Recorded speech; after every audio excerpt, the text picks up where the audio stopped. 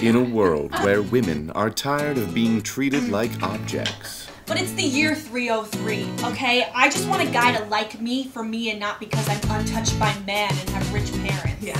Hey, you look like you could bear children. I'm gonna rip off your face, Tomasia! Whoa.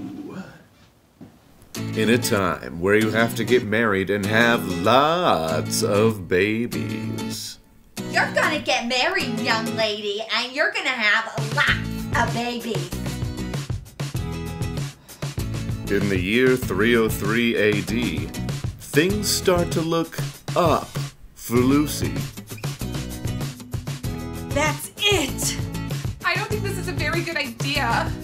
This is the only way I can see my life.